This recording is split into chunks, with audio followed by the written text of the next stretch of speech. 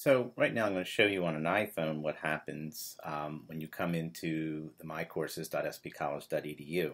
As you'll see, it's a normal login, so you're going to have to pinch in here to be able to see things, and then bring up the username here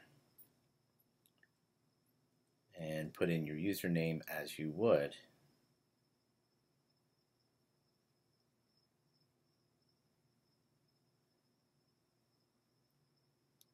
Then once you log in, get there.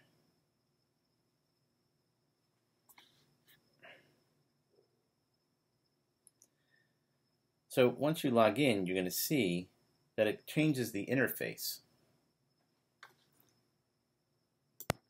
Sorry about that. So it then changes the interface, as you can see here.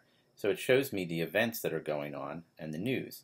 If I click on this little icon up here, the icon that looks like a little wheel there, you'll see that I have home and log out and so on. But I want to get to my courses, right? So where are my courses? If I click on this little drop down arrow here, you'll notice there are my courses right here. And if I go into, let me see, I can load more. A lot more courses here. Unfortunately, I have access to a lot of courses. So let me just go into a sandbox course.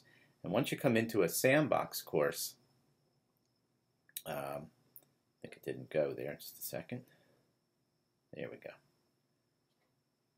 Once it goes into a sandbox course, you'll notice when I click on that, I now have discussions, grades, calendar, news. So that's the news for this specific course. I can go to the content of this course, and then I can actually see the content of the course and move around and bookmark and recently viewed stuff. So there's the syllabus. I can go ahead and view the syllabus if I want.